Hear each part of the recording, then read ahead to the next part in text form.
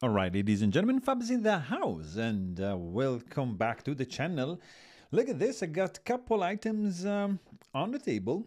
Very different, very similar. It's the same thing, but pretty much not.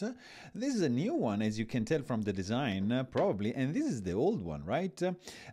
Probably you can tell this is made something between 1933. It started the production from Leitz in Wetzlar, Germany. This is Ernest Leitz, which is the father of Leica. In fact, Leica means Leitz camera, and this is a unit. It's an optical rangefinder that you would mount on your Leica or your rangefinder camera or whatever camera to check the distance of the object from the focal plane. This is like the finder you would look through, which is coupled with the rangefinder, which is running on the inside of this barrel, which is metal, nickel plated. This is a marvel of mechanic engineering and construction, and the smoothness of this wheel, it's super good. So pretty much this one lines up a couple of images that are created with prisms on the inside of this barrel to a point where they overlaps perfectly, and you can just check the distance that that image, very, very nice and crisp, is being formed of. That's gonna be the distance that the subject is from the unit. So this is a feet scale. It runs from 100 feet, from the infinite to 100, and then 50, 30, 20. You see, you have all the scale up to 2.5 feet, but it's mainly for the greater distances, because for the smaller distances, you can actually use this thing over here, which you just I don't know if you can see, but maybe, yeah, you can see it, like it's a laser rangefinder. So optical rangefinder, laser rangefinder, pretty much 90 years passed in the between these two tools. So this one, for example, is let's see the wall right over there. You see 60 centimeters, 0.1 meter. Whereas if I would have to measure, let's say from here, I'm doing it, and it's gonna be, yeah, something like that. You see 2.5 feet. It's of course not accurate.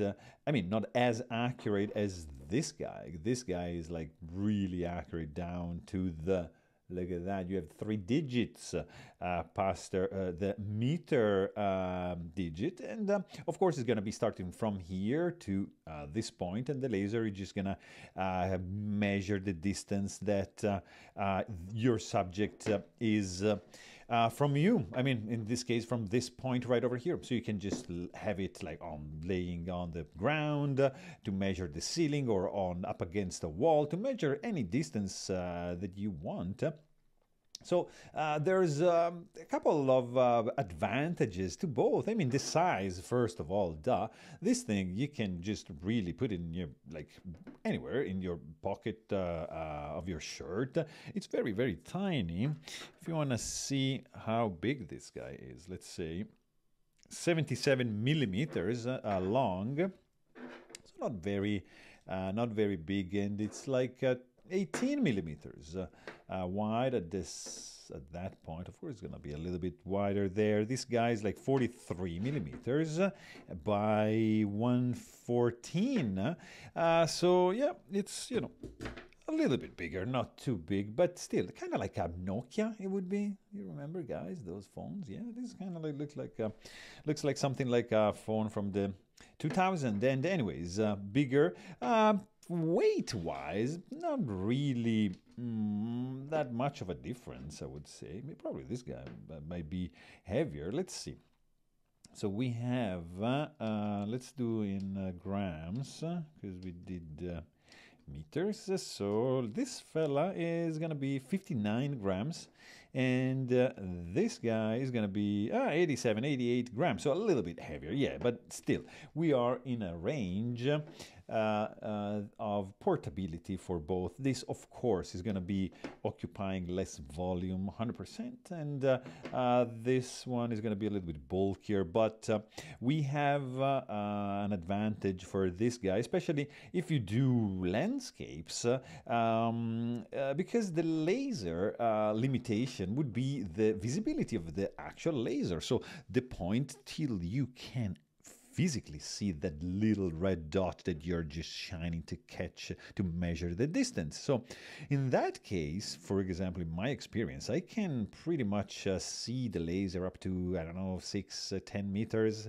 and then it's just lost based on the texture, unless it's just like a plain white wall, which probably not gonna be, because you're gonna be shooting landscapes anyway, so you're gonna be having like foliage or mountains or whatever, you know, trees, so it's gonna be very hard to see this little dot past probably 10 meters, I would say. It's gonna be very hard. So that's when this fella comes into place, and you pop this out, and I would say from the 20 feet, 30 feet to the 100 at infinite, you can actually pretty have a good guess of your depth of field. You can measure something closer and something, you know, a little bit farther, and then judge and make a decision of your aperture based on that information on the longer distance, which you can quickly grasp, because you're gonna, you know, align once, and then for the farther items, for example, you want in focus, and then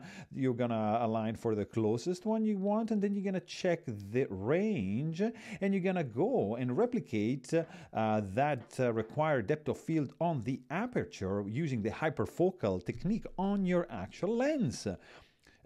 Assuming that your lens is showing the actual apertures on the focusing scale to take advantage of the hyperfocal technique. But anyways, this guy, of course, comes in hand for the longer distances, not so much for these in my case. And I mean, by the way, this is a beautiful item, and cost-wise, they're pretty much the same. They're going to be like $100 each, so not super expensive, but also not properly cheap, because it's already like $100.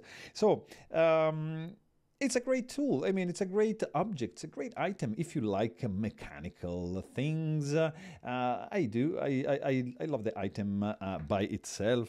You know, I'm into this of things too, you know, little trinkets, little metal things that are doing a little bit of a function, a little bit of a geeky, nerdy, and also I'm into some, of course, more electronic, more modern looking devices, but both doing the same thing in very, very different ways. Leica, of course, you get the DISTO D1, and from Leitz right over here you get the FOKOS, and beautiful, beautiful to have, you know, these two items from pretty much the same company, almost 100 years apart, for a device that evolved this much into the, you know, technology scale. So there you have it. I really hope you guys enjoyed this video, and thanks for watching. Stay tuned.